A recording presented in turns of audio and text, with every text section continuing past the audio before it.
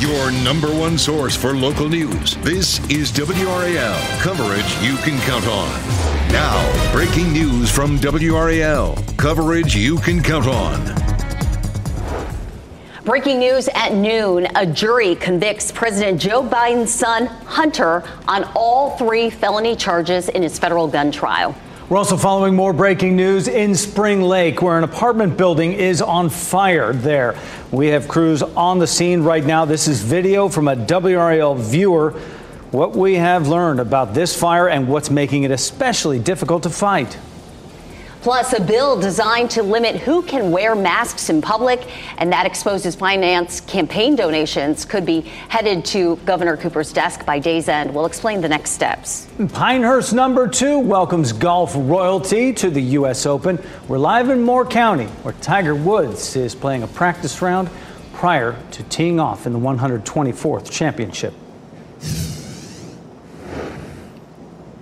Hunter Biden guilty on all 3 felony counts in his federal gun trial. Good afternoon, everyone. I'm Renee Chu. And I'm Jeff Hogan. Thanks for joining us. In the last 45 minutes, a jury in Wilmington, Delaware, reached the verdict, making Hunter Biden the first son or daughter of a sitting president to be convicted in a federal criminal trial. Hunter Biden faces up to 25 years behind bars and a maximum fine of $250,000. However, the judge has discretion, and Hunter Biden is a first-time offender.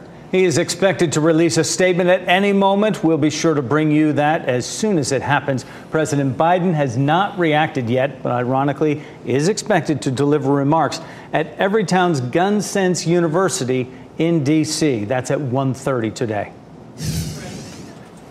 And happening right now in the WRAL Live Center, we're monitoring this situation right now. But what I can tell you is Hunter had no reaction when that verdict was read. It came so quickly that a lot of his family members were actually not in court when that verdict was read. First Lady Jill Biden, she walked into the courtroom after that verdict was read. But President Biden said that he will accept the outcome of the verdict regardless of the outcome.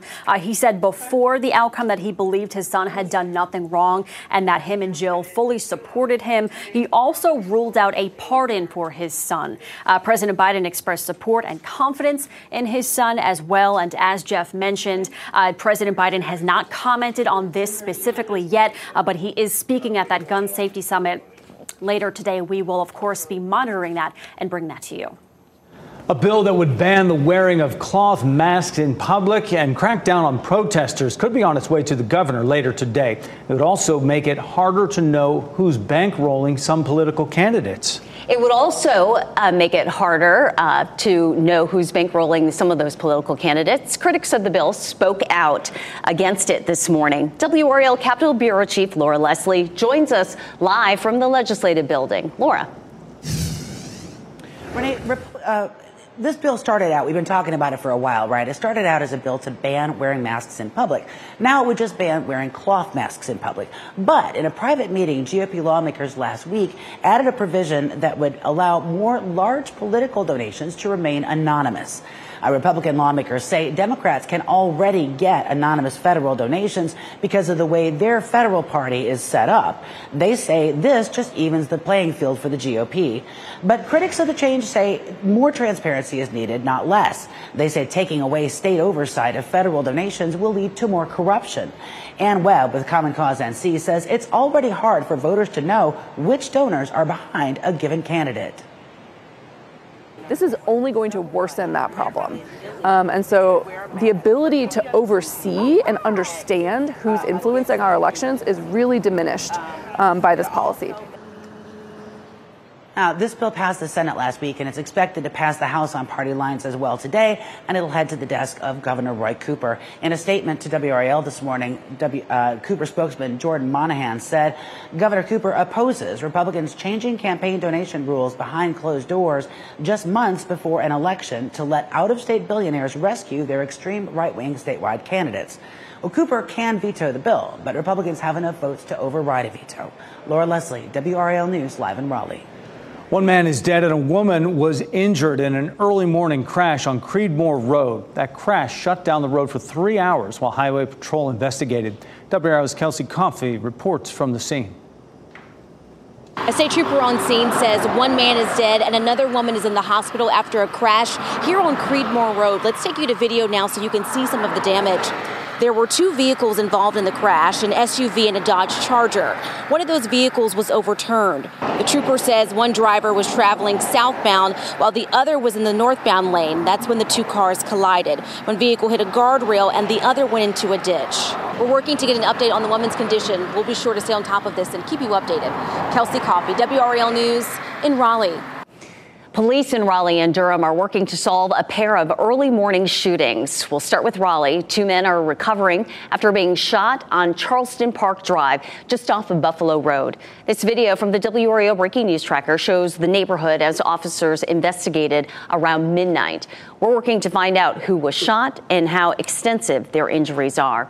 We're also working to learn if there were any arrests in an early morning shooting in Durham. Police say a woman was shot in an empty lot off Fayetteville Street and East Umstead Street around 1:30 this morning.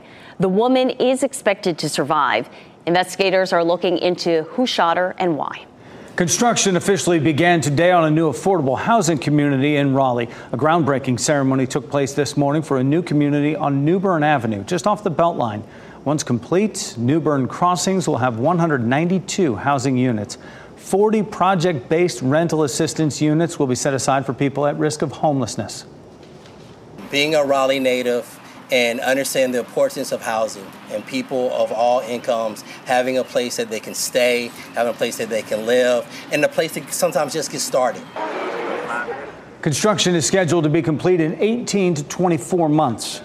A new era for Raleigh began today as city leaders officially broke ground on the new downtown City Hall. The project has already begun, with construction crews preparing the site where the old Raleigh Police Station once stood. The new 17-story East Civic Tower will add to Raleigh's skyline at a cost of $206 million. Raleigh City Manager Marshall Adams-David said it will be a building to be proud of. This project signifies more than just brick and mortar. It is more than having a first-class facility in a first-class city. It signifies our commitment to our community so that we will have a space that is worthy of you and a space that is worthy of our fantastic staff. City leaders celebrated the new beginning by breaking ground across the street from where the new East Civic Tower will stand. And breaking news right now in the WRAL Live Center, firefighters are currently battling a massive fire at an apartment complex in Spring Lake. This is viewer video from Facebook. This is the Brooks on 1166. It's on Pine Knoll Drive in Spring Lake. Right now, we are working to learn how many people have been displaced, if there are any injuries. We do have a crew headed to the scene. As soon as we learn anything else, we'll bring it to you from the Live Center. The 124th U.S. Open is just 48 hours away now. The stars are out on the course today, and a lot of folks following Tiger Woods, the three-time U.S. Open champ, playing a practice round this morning. He hasn't played Pinehurst since the 2005 U.S. Open. Pat Welter and Casey Hintz join us live from the course right now. Pat, things changed a bit since Tiger last was there for the event. Yeah, Jeff, I mean, Tiger finished in second place at that U.S. Open here at Pinehurst in 2005, but his score 2 over par, and he feels like the conditions have gotten even tougher since. And Casey and I were following him around on his practice round, and Casey, he said he feels like it's going to be a war of attrition out there, but luckily he's got some help. Yeah, and who better than the guy, or shall I say kid, who has seen him hit more golf balls than anyone in this world? Yeah, I'm talking about his 15-year-old son, Charlie. Now, he's not just tagging along. He's got a special role this week through these practice rounds. Tiger said, I tell him what I'm looking for. I trust him with my swing, and it's also just good for me mentally. It's just a great experience for both of us. Well, I think having Charlie out here is very special. I mean, to have the father-son relationship that we have and extend it into this part of both of our lives. He's playing a lot of junior golf, and I'm still playing out here, so it's neat for him to see the guys that he watches on TV and YouTube and TikTok and where the hell it is. kids these days, am I right? Now, we can actually see these two playing together maybe sooner than later. Charlie actually participated in one of the local U.S. Open qualifying events. He failed to advance, but boy, you got to think he's not far behind, and you hear it all the time. Their mannerisms are the same. Pat, we saw that today. Just seeing them both on the course was so special. Yeah, a star in the making. Really cool to see the two of them out there together. And Tiger here on a special exemption, missed the cut at the PGA Championship, but you know what? He said he feels healthy enough to even win it out there. And he was asked about the heat, though, here in North Carolina. He's like, you know what? At my age, I prefer it. Feels like being home back in Florida, Jeff. The heat will be cranked up in a major championship. Thank you both. WRAL is your home for the U.S. Open at Pinehurst. Our team will have complete coverage leading up to and during the tournament. You can find us on your phone, tablet, and TV. First round tees off Thursday morning. I'll be down there bringing you live reports. We saw this sight during the men's and women's basketball tournaments. Now the NC State bell tower is lit up for the Wolfpack baseball team. NC State beat Georgia to advance to the College World Series. This was a look at the final out and then a big celebration. This is the fourth time in program history NC State is headed to Omaha. And they didn't get to play in the World Series the last time they qualified in 2021 because of COVID. The Wolfpack will play Kentucky on Saturday. Today, there will be a celebration to welcome back the Super Regional champs at Doak Field at 1:30. UNC is also in the College World Series. They'll play Virginia on Friday. Fans are invited to gather today at Boschmer Stadium to send off the Tar Heels to Omaha. Gates open at 1, and we'll have coverage beginning at 4 o'clock right here on WRAL. Next at noon, incredible new information about Celine Dion's struggle with stiff person syndrome. NBC Today's Hoda Kotb is standing by live, and I'll talk with her about her interview with Celine, only on WRAL. Also, a new training program for Walmart employees, the jobs available and the pay bumps coming for all its hourly workers. And hangry customers and angry food delivery drivers, the tempers flaring over their drivers' behavior. Kat. And it is a stunning day out here on the WRAL weather patio, 79 degrees, low humidity. I'll let you know when the humidity starts to climb along with the temperatures coming up. Keep watching WRAL News over the air Channel 34 and Spectrum Channel 1257.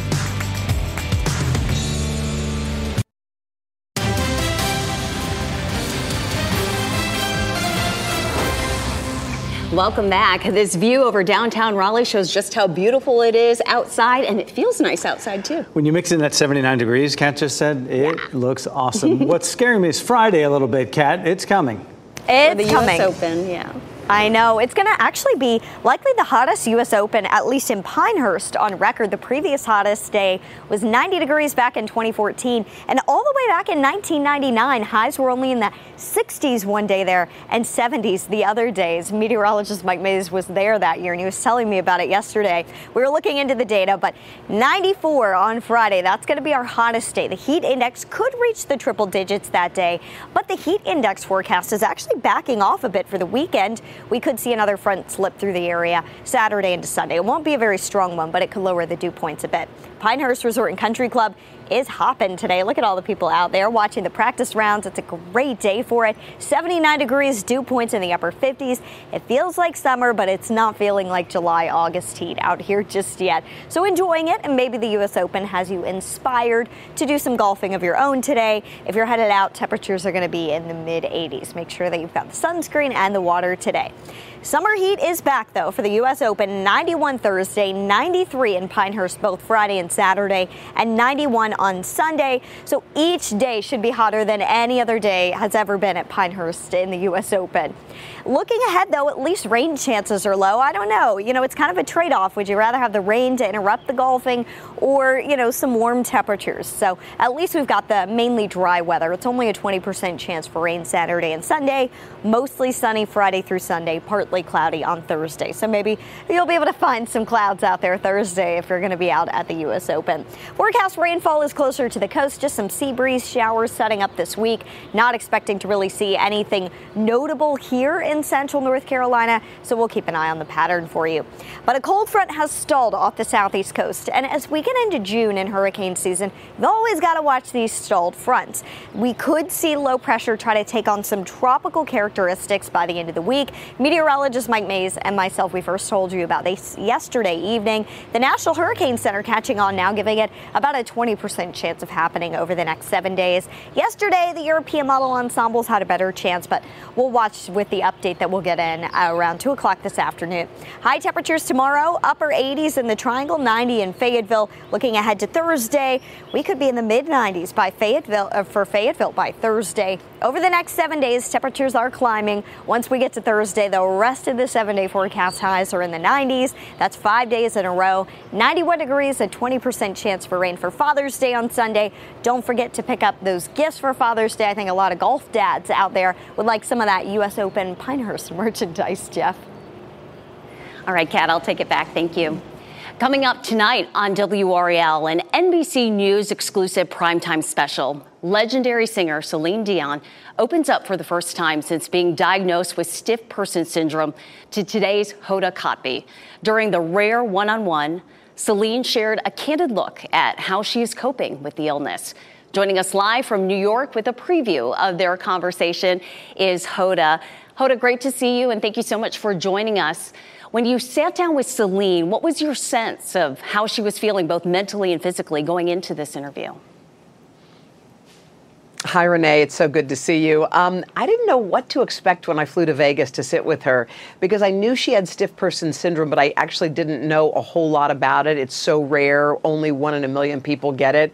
And then she explained it to me while she was sitting there. She said, it's as if someone is taking you by the throat and choking you, and you can't speak or sing. And that has hit her when she's been on stage before. Sometimes when you see her singing and then she puts the mic out to the audience, she was doing that to give herself a break. And so she talked about what it was like dealing with stiff person syndrome and how it would affect how she walked. She had to make sure there was a chair there and a chair there and a chair there so that when she was walking, she would have something to hold on to. And she found her body failing her and her voice failing her. And she wondered, like, am I going to be able to sing again? Because she wanted to hit those notes that she's always hit. And so this is a story of kind of rebirth, someone who is coming up kind of from the ashes and trying to reinvent. Because stiff person syndrome does not go away. There's not a cure. It's progressive. But she's learning how to deal with it and to find a new lane for herself. And as she told me, she's super determined to get back on stage, but I cannot believe what she's been dealing with privately for the last 4 years or so. And Hoda, those symptoms that she described, so painful, is that day-to-day life for her? Does that go away, then come back? Is that what she's dealing with every day? Well, she's got it. You know, she takes some medicines, and it's some kind of cocktail that they've created specifically for her. But before that, she didn't know what it was, so she took 1 Valium, she said, before she went on stage to loosen her muscle so she could sing.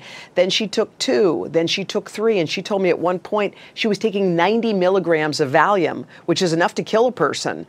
But she didn't know because her body kept, she needed more and more and more. So now she's on a better regimen. She has kind of trained her kids on what to do if her body starts to go into that state, which is all the muscles get super hard. And at one point, you'll see in this documentary, she just has tears coming down. She can't speak, she can't move, she can't do anything. So until she kind of makes her way out of it. So it's a difficult illness. But this woman is determined to get back on stage and sing again. And she told me that she doesn't care if she has to crawl. She's going to get back on stage. And I have to tell you, sitting across from her, I believed her 100%. We know she's a strong person, and certainly her resilience is as big as her voice, which we all hope to hear one day again on stage. Hoda, thank you so much. To hear more of Celine's very personal interview with Hoda, tune in tonight for that 1-hour primetime special starting at 10 right here on WRAL. Hoda, thanks. We can take you to live pictures right now in Spring Lake, where that fire we told you about off the top of the show at an apartment building is on fire there.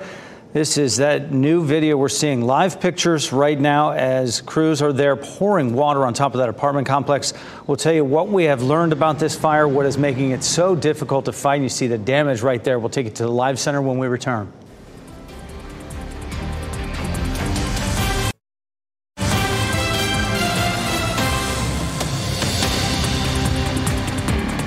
Happening right now in the WRAL Live Center. We want to take you back out to that apartment fire in Spring Lake. We have a photographer there. This is a live picture of firefighters battling the fire. The Brooks on 1166 is what this complex is. This is on Pine Knoll Drive in Spring Lake. There are multiple fire departments there. It appears as if a lot of the roof is gone, damaged. A lot of these apartments are damaged. We are unsure of any injuries right now. We're working to learn more details. As soon as we have anything, we will bring it to you from the Live Center. Michelle, thanks. Walmart is offering a new training program for employees to fill high-demand roles. The big box retailer is rolling out as a pilot program for 100 store and warehouse associates in the Dallas-Fort Worth area. Training options include HVAC technicians, opticians, and software engineers. Walmart will also offer yearly bonuses for their hourly workers of up to $1,000. Billionaire Elon Musk is threatening to ban Apple devices from all of his companies after the tech giant announced a partnership with OpenAI. Apple is updating its voice assistant Siri to allow users to tap into OpenAI's ChatGPT. But Musk posted concerns on X, saying that if Apple integrates with OpenAI, it would be an unacceptable security violation. Disney's first black princess is inspiring a new attraction at Walt Disney World. Tiana's Bayou Adventure opens in Orlando, Florida, June 28th. The new ride replaces the Splash Mountain attraction, but keeps the same concept as the log flume. It is inspired by the movie The Princess and the Frog and features a look into Tiana's home and her kitchen, where she makes her famous beignets. The ride is also going to be built at Disneyland in California, but an opening date for that has not been announced. Krispy Kreme is ramping up its competition with rival chain Dunkin' for bite-sized donuts. The Charlotte-based company is adding 4 new donut dot flavors to its lineup: powdered, sprinkled, cinnamon, and cookie crumb. This week, customers can score a 10 count of donut dots for $1 with the purchase of any dozen donuts. The parents of the children who survived a school massacre in Uvalde, Texas, are suing 2 major companies. Why they're demanding a jury trial in a lawsuit against FedEx and UPS. Plus, pretending that your issues don't exist. And coming up at 12:30, look at the importance of men seeking help for anxiety or depression. And here's a look at your winning NC Education lottery numbers.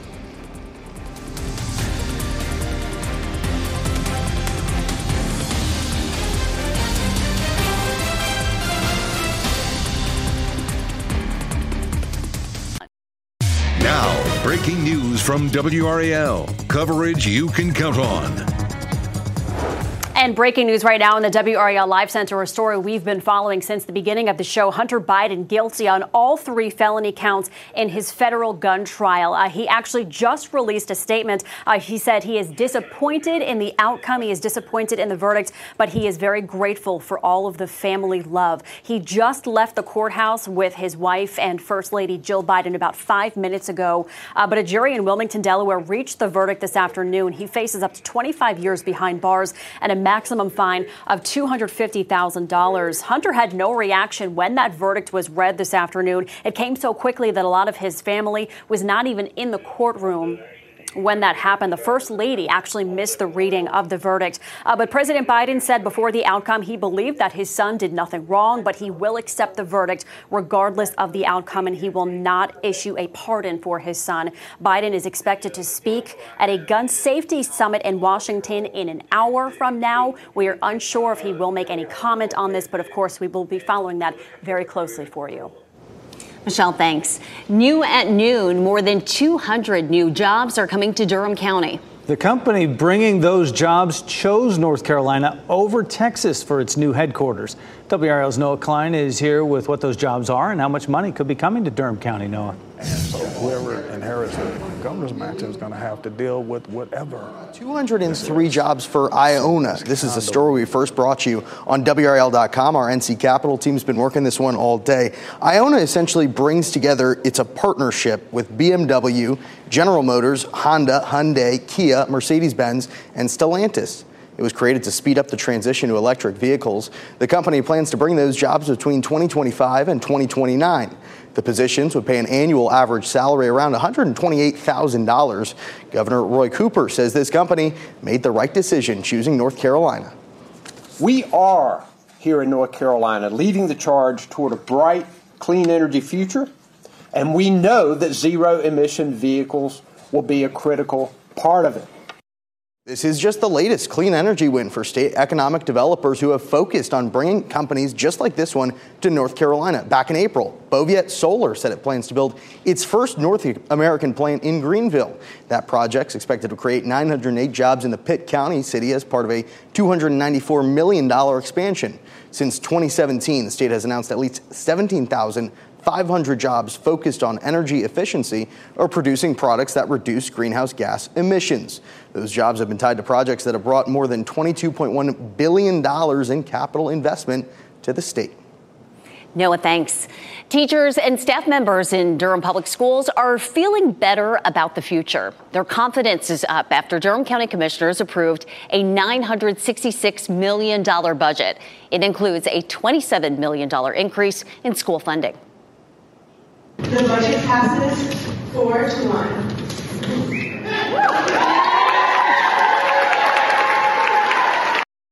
Dozens of school employees erupted in applause after learning about the decision. Durham Public Schools plans to use the increased funding to boost pay for teachers and staff. This comes after months of walkouts and protests. Teachers we spoke with say they are happy with the outcome. It means that I won't have to go get a second job. That's something that was coming. This budget hopefully will get me paid for my master's degree that I'm not getting paid for, and hopefully help bring us up to a living wage. Brenda Howerton was the only commissioner who voted against the budget. She cited concerns about increases to taxes. You can go to WRAL.com for a full breakdown of what this means for your tax bill. Passengers hurt on a severely turbulent plane ride last month will be compensated. The Singapore Airlines flight left dozens hurt and one person was killed. The airline says it offered each passenger who suffered minor injuries $10,000. Those who suffered more serious injuries are invited to discuss an offer. All passengers on the flight were refunded their ticket. Families of the survivors of the Robb Elementary School shooting in Uvalde, Texas, are suing UPS and FedEx. The families claim the companies violated state and federal law and their own corporate safety standards and are responsible for the trauma and distress of survivors as a result. The lawsuit claims the gunman, who was not 18 at the time, ordered the gun online and shipped it to the gun store where it was picked up. The suit then alleges the companies shipped an enhanced trigger system to the gunman's house, allowing him to convert the weapon into a fully automatic or semi-automatic weapon. UPS says it complies with all federal laws and the lawsuit has no merit. FedEx said it is committed to the lawful, secure, and safe movement of regulated items, and it complies with all laws and regulations. We now know the name of the Raleigh woman killed in a crash on eastbound US 70 in Johnson County. Sky 5 flew over the scene at Swift Creek Road yesterday afternoon after a tractor trailer crashed into 3 cars. 79-year-old Bonnie Wheatley died at the scene. Her husband was taken to the hospital with serious injuries. Troopers say the driver of the tractor trailer, Robert Wallace, is charged with misdemeanor death by motor vehicle. 6 other people are injured. No word yet on their conditions. Dogs entering the U.S. will soon need to pass a series of regulations. U.S. Customs and Border Patrol says starting August 1st, dogs must appear healthy, be at least 6 months old, microchipped, and accompanied by a CDC dog form before they're allowed into the country. CDC says this is an effort to curb the spread of rabies. Proof of rabies vaccinations may also be required. You've heard the term hangry, right? It describes someone's temper when they're hungry. Although food delivery services are helping people get their meals in a pinch, some tempers are now flaring over the behavior of some of those delivery drivers. Deborah Valentine has a closer look. The COVID-19 pandemic helped usher in a new age for food deliveries, with demand only rising in its wake. But with a growing number of consumers ordering from Uber Eats, DoorDash, and more, cities nationwide are also seeing an uptick in complaints about delivery driver behavior, especially from those on two-wheeled vehicles. Whether that's riding on the sidewalk or riding in a bike lane or riding against the traffic or riding through a red light. And authorities are cracking down. Boston officials have issued a letter to food delivery companies over a, quote, alarming increase in unlawful and dangerous operation of motorcycles, mopeds, and motorized scooters. Asking them to answer a set of questions related to how they enforce drivers' safety training when it comes to two-wheeled vehicles. Officials say a high number of these vehicles are also unregistered in New York City. Officials have seized roughly 13,000 scooters and mopeds so far this year. We're not going to tolerate it. In Washington, D.C., officials recently started the Operation Ride Right program to help monitor if drivers of two-wheeled vehicles are complying with the rules of the road. They've already made several arrests. Uber issuing a statement saying, in part, quote, safety is always a top priority, and couriers are often reminded of their responsibility for following local traffic laws. A similar statement from DoorDash reads, in part, quote, the overwhelming majority of Dashers do the right thing. That's Deborah Valentine reporting, and this is the month, June, dedicated to men's mental health. Still to come, how experts say you can prioritize mental wellness. Plus, many smokers are not getting screened for lung cancer, even if you've quit for several years, why you may still need to get one. Take WRAL News with you wherever you go by downloading the WRAL News app. Get breaking news, weather alerts, and local reporting all on your favorite device. June marks Men's Health Month, and while anyone can experience depression or anxiety, men often tend to push off getting help when they need it.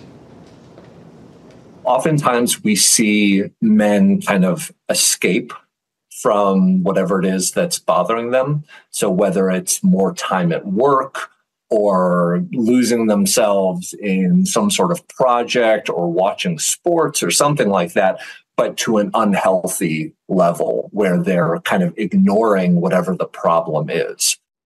To keep their mental health in check, experts say men should identify friends or family members they can confide in. Journaling can be another effective way to get out difficult emotions. Most importantly, if feelings of depression or anxiety become overwhelming, seek help from a mental health professional. Few Americans are getting the recommended lung cancer screenings. The American Cancer Society analyzed data from around 26,000 Americans who were eligible for lung cancer screenings. They found that fewer than 1 in 5 people who are eligible to get screened for the disease are actually up to date with it. Current smokers between the ages of 50 and 80, as well as those who may have quit less than 15 years ago, should have an annual screening for lung cancer.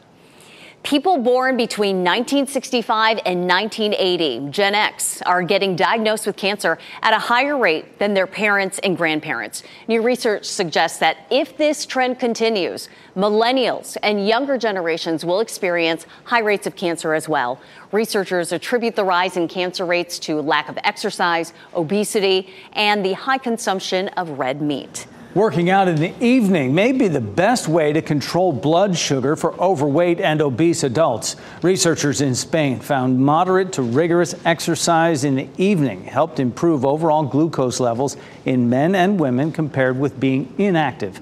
Pre-diabetics recorded the best results. The 13th Amendment ended slavery throughout the United States, but many enslaved people didn't know they were free for over 2 years. Coming up, how local residents plan to commemorate the federal holiday known as Juneteenth. An elementary school custodian is proving you don't have to be rich to give back. How he's raising money to set students up for successful futures.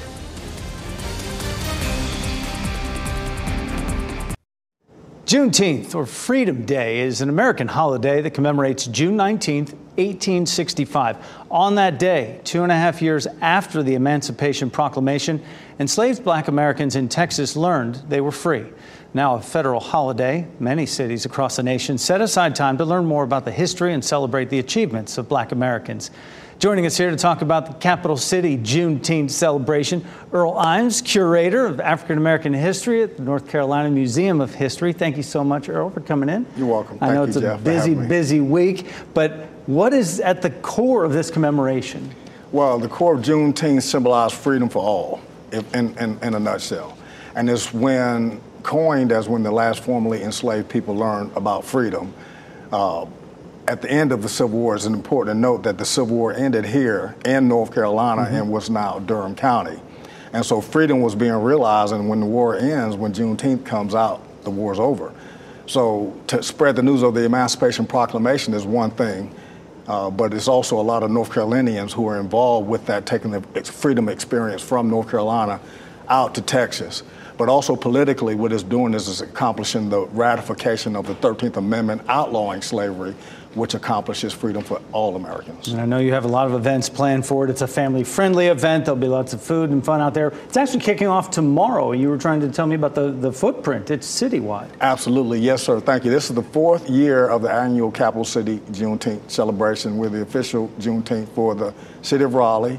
And it's a footprint of activities in the downtown area particularly, which begins at the National Cemetery with a wreath laying dedication at 10 a.m. tomorrow to some United States colored troops who were part of Juneteenth here in Raleigh in April of 1865. And from April through the end of the year, there were United States colored troops who were spreading the news of emancipation and freedom here in the capital city, literally coming in from Goldsboro, North Carolina. Certainly a meaningful start to Absolutely. Getting things kicked off. And you also have a comprehensive Know Before You Go section online, right? That includes a map. What are the people going there? What are they allowed to bring? What are they allowed not to bring? Well, there are a lot of things. The Dix Park event is 12 to 6 on Saturday. It's the main event of the Capital City Juneteenth. But leading up to it on Thursday, we have a Finding Our Roots Genealogy Conference at historic SD Hall at Shaw University, the South's oldest HBCU. And then Thursday afternoon, we have a keynote, Searching for Freedom. By the way, it's sold out, Mrs. Stedman Graham, but the film itself, in the Emmy-nominated PBS film, Searching for Freedom, George H. White and the last black congressman from Reconstruction, who's from North Carolina. And with that, the Saturday event is the main event, and then Sunday ends with a commemoration service and a history service at historic St. Paul AME Church, which is the catalyst for the event, and that's the site of the first Freedmen's Convention in America in 1865 that took place at the same time. Big happenings on the main stage there. Harvey Hill at Dix Park, Saturday, noon is the time, so please RSVP on Facebook to help organizers plan for the number of folks that are to come out, to keep you informed of any updates and weather alerts as well. And WRAL's Ken Smith and Lena Tillett will serve as MCs of this. WRAL is a proud community sponsor of this event. Earl Imes, thank you so much. Thank you. And I think Ken Smith is our official food taster at the event. We know that better than anybody. So he'll excel in that role. Very good. Thank you. Wish you a great event. We look forward to seeing everyone. Thank you. Thank you, sir. Renee. Ken takes the food taster role very seriously. If only we could extend this beautiful and comfortable weather all the way through the weekend. Temperatures like this, such a gift. Let's get out to Kat Campbell out on the WRAL weather patio and all that sunshine out there. But how it feels, Kat, is just wonderful. Oh, it feels great out here today, Renee. It's about 80 degrees. The humidity is low. We are enjoying the sunshine. It's very bright out here today. But when you get these warm temperatures, you get to June, July, you got to start watching any fronts that are on the map. And the reason why is sometimes the setup that we have is for these fronts to stall out, and that's when you can get areas of low pressure that develop a bit closer to home. We call these homegrown tropical systems. And it's not likely that one would develop, but there is a chance that we could see one develop off the southeast coast over the next week. It would be toward the end of this week. The National Hurricane Center gives that about a 20% chance of happening. You can already see low pressure trying to spin up along the front. We'll watch to see if an area of low pressure closer to Florida is able to track along that front. The European model ensembles first sniff this out, and we're giving it about a 50% chance of developing into a tropical depression. That chance is now down to 30% with the new ensemble runs that we have in today. But the general motion, if this were to develop, would be to be moving away from us. So I do want to reassure you of that. However, it's beach season. This could lead to rip current risks, rough surf. So it's something we'll continue to monitor for you. There is a greater likelihood, though, that we see something develop near the Bay of Campeche as we get into the weekend, perhaps into next week. And I've been telling you about that since the beginning of the month. That's been highlighted for a couple of weeks now. The good news is in the main development region, we've got all this Saharan dust, and that's going to help limit any tropical development there because the air is quite dry. But we expect to see that this time of year, so that's not unusual to see Saharan dust helping us out. Today it's beautiful, just some fair weather cumulus clouds on our North Hills camera. 79 here in the Triangle, 82 in Fayetteville, and 73 degrees in Roxborough. It's beautiful outside today. If you want to head to the playground, it will be warm. Temperatures are in the mid-80s. Make sure that you're touching, the equipment that the kids are playing on for a few seconds to make sure it's not too hot out there because the sun really is beating down on us today. If you want to do lunch outside, it's 81 degrees, a good day to eat outside, especially if you can find a table with an umbrella or in the shade. For the next 7 days, we just have 2 days left, today and tomorrow in the 80s, and then every other day on our 7-day features highs in the 90s. 94 on Friday will be the hottest day and the most humid day. The weekend will be in the low 90s. Father's Day is Sunday, a 20% chance for rain both days this weekend. And we should stay in the 90s into early next week. After all, it is June. And it will feel like it. Kat, thank you. You don't need millions of dollars or a fancy title to make a huge impact on the lives of others. How a custodian is helping students scrub out the challenges that stand in the way of their dreams. And look at your winning Powerball numbers. We wrap things up with a look at a few of the headlines we're following for you today. Hunter Biden is found guilty on all 3 counts in his federal gun trial. A jury found the president's son guilty on 3 charges, including false statement material to firearm sales and possession of a firearm by a drug user or drug addict. The verdicts carry a max sentence of 25 years, and each count carries a max fine of $250,000. A sentencing date has not been set. A bill that would ban the wearing of cloth masks in public and crack down on protesters could be on its way to the governor later today. It would also make it harder to know who's bankrolling some political candidates. Critics say the policy will lead to more corruption. The bill is expected to pass in the House today. More than 200 new jobs are coming to Durham County in a $10.1 million investment. Iona LLC is hiring 203 jobs as part of a partnership between multiple BMW, General Motors, Honda, Hyundai, Kia, Mercedes-Benz, and Stellantis. The goal is to speed up the transition to electric vehicles. The company plans to develop a new high-power charging network with at least 30,000 chargers. A custodian at an elementary school in St. Louis is making a difference for the students he sees daily, not just with his broom and mop, but by unlocking their potential. In 2017, while earning less than $12 an hour, George Love says God spoke to him and told him to make a difference for the students. By moonlighting as a Lyft driver, he began funding $500 scholarships for college. Since he started his scholarship program 7 years ago, he has awarded more than 100 awards. There's nothing better than pouring into the life of our future and changing the trajectory of their mindset and letting them see that where they at isn't always where it's going to be. Mr. Love hopes to expand his scholarship program to other cities. NBC News Daily is next on WRAL, your next local news update in 30 minutes. Keep watching WRAL News over the air Channel 34 and Spectrum Channel 1257.